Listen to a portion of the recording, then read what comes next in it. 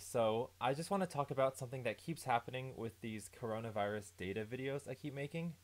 So, as a brief summary, I'm Carrie, and I have this YouTube channel called Abacaba where I post data visualizations about a wide range of topics. So, I've had this for about 5, 6 years, and I make videos about everything from baby names to Twitter accounts to YouTube videos, Wikipedia articles, demographics of Qatar, pop songs, and so on. But over the last few months, because so many people are interested to know how the COVID-19 pandemic is going, that's where most of the traffic for this channel has been going as well. So, because people keep requesting me to make more videos about coronavirus, I do, and I keep all the data that I collect on this spreadsheet. And so you can see on this spreadsheet I have, I think, 13 diseases or epidemics and the data collected from them each day over time. And it took me quite a while to collect these because the data on a lot of these epidemics is extremely sparse. So you have to choose the right interpolation methods to make sure you have numbers for every day. So that took me maybe a day and a half to kind of collect that all. That was back in mid-March, so I guess 3 weeks ago now. But notice that my most recent video on COVID-19, so it has 13,000 likes.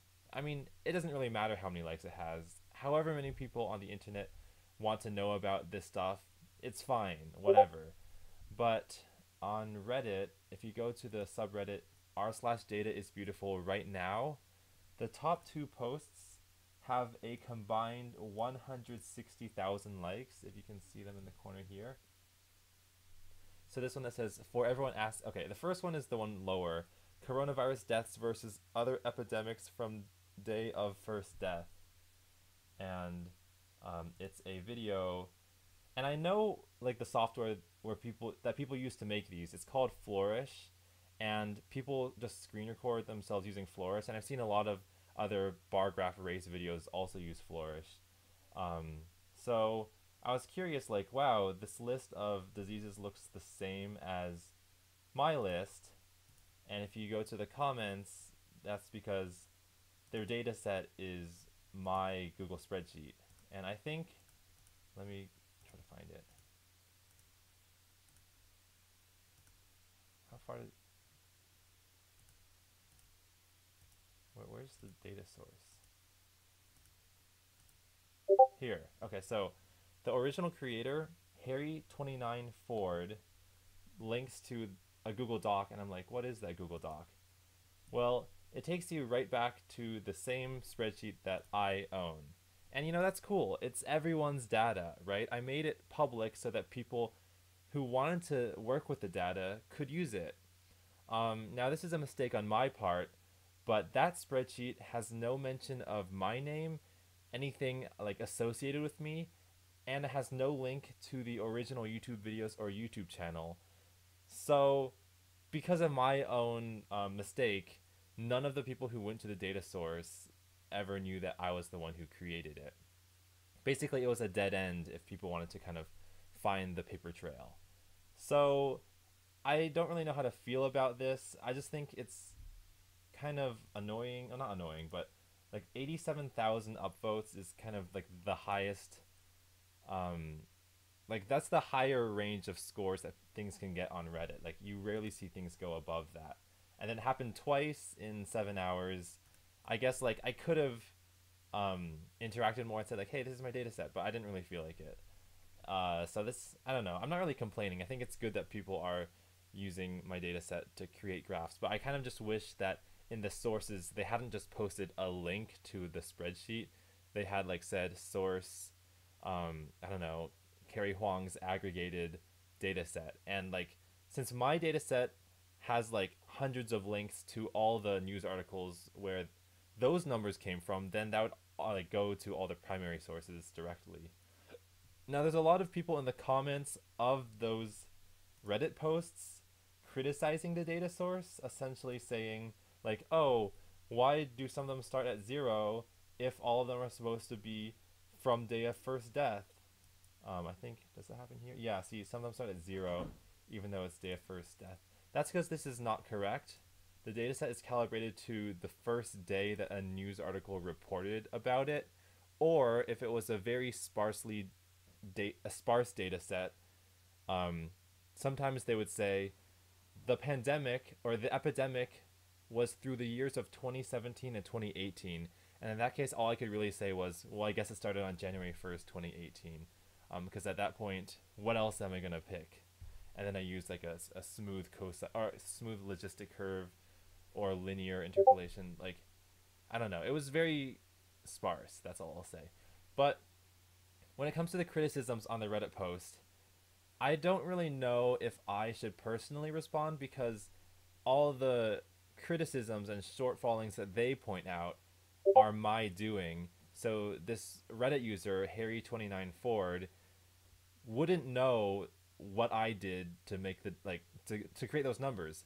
But at the same time, I've been nowhere to be found on those Reddit posts. I'm not responding to all these comments, and I don't feel like I need to because it's not my Reddit post. I didn't ask it to be there. Like, I'm cool with it being there, but I don't think it's my obligation to correct everything. With that being said, I know it is my obligation to make sure that these data set, at least my spreadsheet, has the correct citations and all that.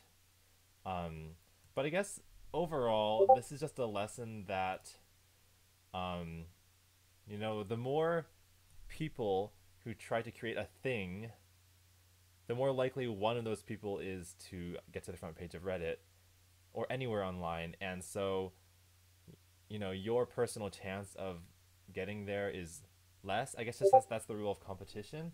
So, compare the 160,000 upvotes with the 13,000 on mine. And I guess, the fact that there are so many people making these videos at once is a good thing because it means more people can experiment with more ways of displaying the data. So I used a moving line graph. So, every disease is shown with a line.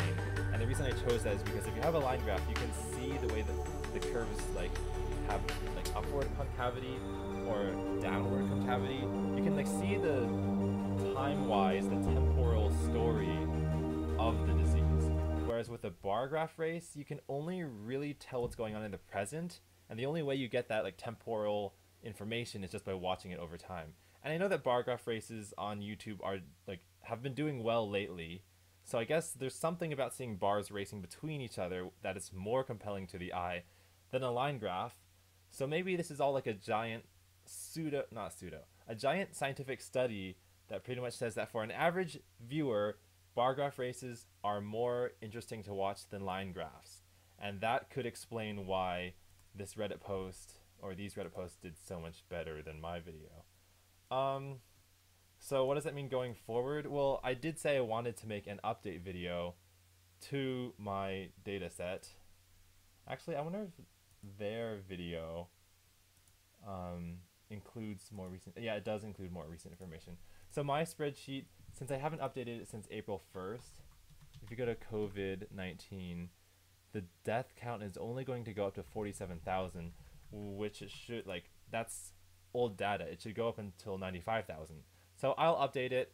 I don't know, should I try to upload a bar graph video myself and pretty much just create a clone of theirs, even though I have my own code to create bar graphs so that it's smoother and I have my own bar graph style, but it would feel like I'm just copying or jumping on the trends. Or should I, buckle down and just make more line graph updates because that's what my code already does. I don't really know. I think it's good to try new things, and it's good to see what other people are trying so you can tell if something works without having to do it yourself. So I might try the bar graph thing. But I think, lesson learned, put my name on everything that I do.